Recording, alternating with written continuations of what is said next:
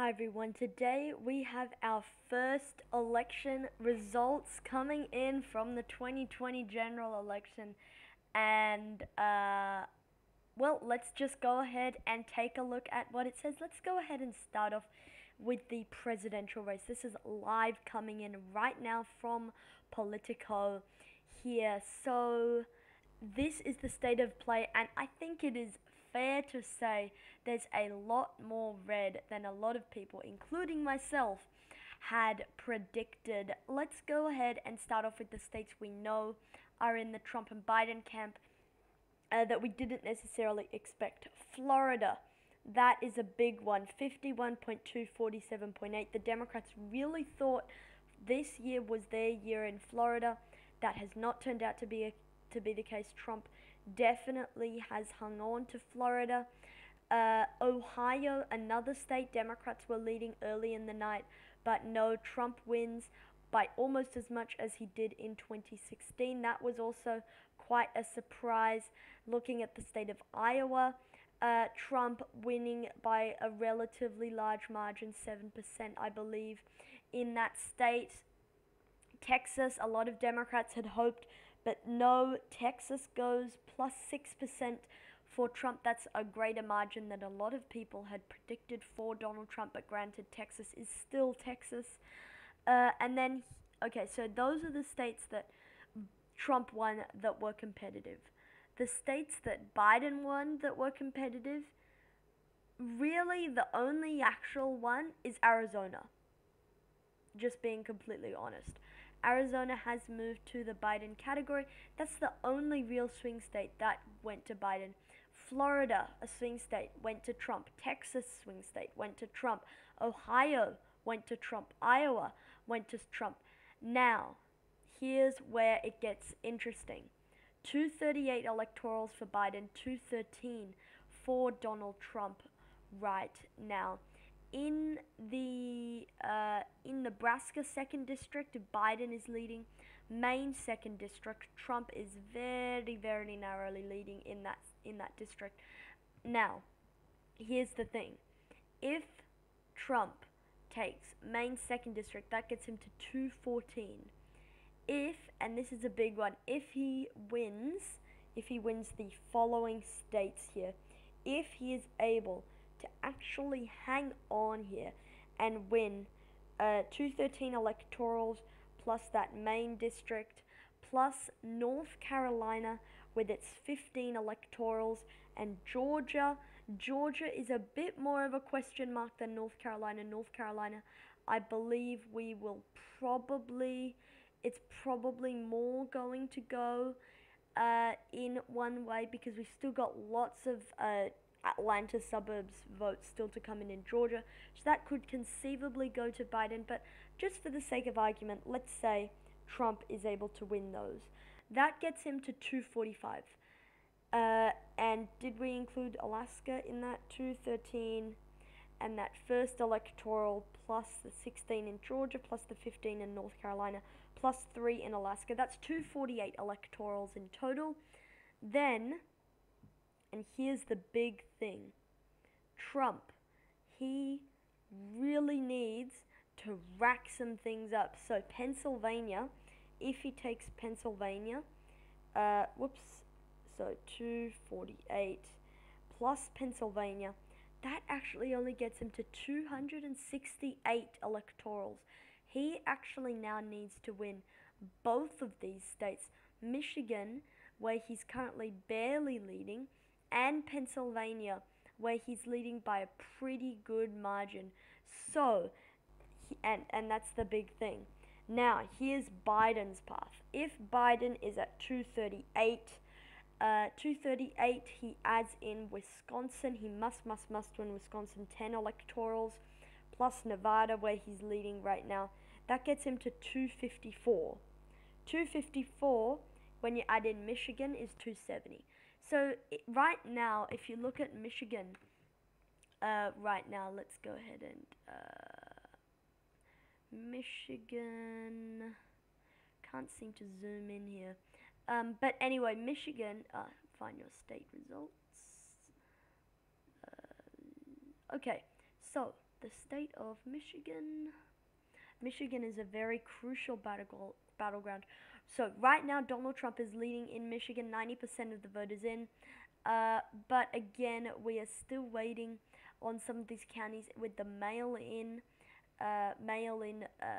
counties, and that's really that's really something that should be taken into account, because a lot of people are assuming that Trump has this in the bag with Michigan and Pennsylvania, but I expect this lead to completely evaporate. There is actually only how much is that? 16,000 votes separating those two candidates. And so I'm not surprised at all if Biden wins Michigan, and assuming he hangs on in the state he hangs on in that state of Nevada. He doesn't even need to win Maine's 2nd district. He doesn't even need Pennsylvania. He just needs Nevada, where he's leading, Wisconsin, where he's leading, and Michigan, where he is currently behind but is expected to regain that lead. Pennsylvania, right now, really is the critical one. 64% of the vote is in. 12% differentiation. That's actually quite a lot. It'll be interesting to see if Biden can make up. If I had to, right now I'd say Pennsylvania's jump ball, but if I had to give a Trump or Biden prediction, I'd probably still lean towards Trump in Pennsylvania. So Pennsylvania, North Carolina, Georgia, I'd say, and Alaska, I'd say Trump probably narrowed to eke it out.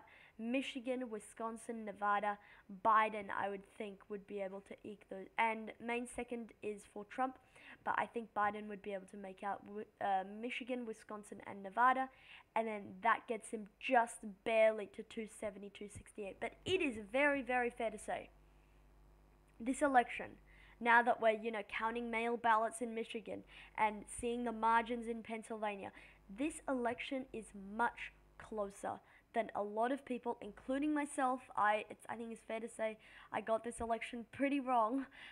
Even though I predicted a Biden win, I'm still saying Biden's going to win. But the margin, I think it's fair to say that that was not exactly correct. So even though Biden probably going to eke out the presidential race, I mean, it's not really it's no landslide, definitely no landslide. Not even like a Democratic wave situation. Not even like a Democratic, I don't know, a Democratic mini wave, if you will. But yeah, let's go ahead and take a look at the 2020 Senate map. So Colorado, John Hickenlooper winning over Cory Gardner. Arizona, Mark Kelly winning over Martha McSally. Both of these are Democratic pickups. Alabama, though, Tommy Tuberville winning over Doug Jones there in that state. The results we are still waiting. We are still waiting here in Georgia. We're going to be counting votes. David Perdue, Jon Ossoff. 50.8 for David Perdue. 94% of the vote is in. We're expecting some more Democratic votes. So, I mean, right now, if I had to bet, I would probably say Perdue holds on so he doesn't go to a runoff. But a runoff definitely is plausible for this seat in the state of Georgia. Obviously, this seat also goes to a runoff. Raphael Warnock, Kelly Loeffler will go to a runoff. The state of North Carolina, 93% of the voters in. Thom Tillis leading there in that state. I wouldn't be surprised if he was able to pull that off. One of the big shockers here, Michigan is not a massive shocker because we're still expecting mail ballots. Dan Sullivan obviously winning in Alaska. Susan Collins looking like she's going to hang on in the state of Maine. Let's go ahead and take a look at the specific Maine results. I do think it's going to get closer because of ranked choice voting. Let's go ahead and take a look at Maine. The state of Maine Senate race there. Not seeming to let us do that. Senate. So Susan Collins leading in Maine. If Sarah Gideon is able to get that vote down to 49.9%, she would be in with a chance. and that's just because of how it works. Because you need 50% plus one in Georgia. Uh, otherwise, it actually goes and into the second choices of the third party candidates. So if you look at the third party candidates, Lisa Savage got about 5% of the vote. I would expect a lot of those voters to go to Sarah Gideon as their second choice support. If we go into here, you can see Cumberland County. Unfortunately, we can't actually see how much percent of result is in, but this is actually one of the most surprising results of the night. Democrats had really hoped they would be able to take out Susan Collins once and for all. It does not seem like that was the case tonight. Okay, going back to the main House map. House map, it's really still a bit too early to say if the Democrats actually are going to win in terms of gaining seats, or if they're actually going to fall behind in those seats. A lot of races people were keeping an eye on. The Jeff Van Drew, Amy Kennedy race. Jeff Van Drew seems to be winning that. Jared Golden could hold on in Maine. That was one of the Democrats' most vulnerable incumbent representatives. A lot of these folks here, if you look at Andrew Gabrinaro in New York 2nd District, and where was it that what's it called, Staten Island race? Here, Max Rose, look at this. This really is something. Max Rose losing big time to the Republican there. In New York, I had actually predicted that would go for the Democrats. Looking at the state of Florida, we had some surprises here. Salazar took out Donna Shalala in Florida 27, and in Florida 26, Debbie McCassell-Powell did not win her re-election either. Taking a look at this one, we're still holding for results there in Texas 24, but a lot of these other folks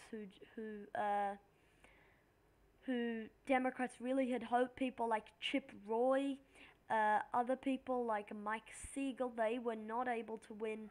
And if you look at people like Amar Kampanajad, they were also not able to win. Harley Ruder losing his seat. Well, there was a bright spot here for Christy Smith versus Mike Garcia, though. But you know, we can dig all day through all these results. A lot of these Pennsylvania seats actually look like they're flipping, but again, we're still waiting for mail ballots, so I wouldn't be surprised if a lot of those folks went back over to the Democrats. But overall, if I had to say, probably it's looking like they'll lose a few seats, net gain overall, but again, we're still waiting on final results. So that's it for today's video, guys. Thank you for watching. I'll be back with more tomorrow or tonight with more results. But that's it for today's video, guys. Hope you got some sleep last night. First video post 2020 results. What is this craziness here? So yeah, that's it for today's video, guys. Thanks so much and good night.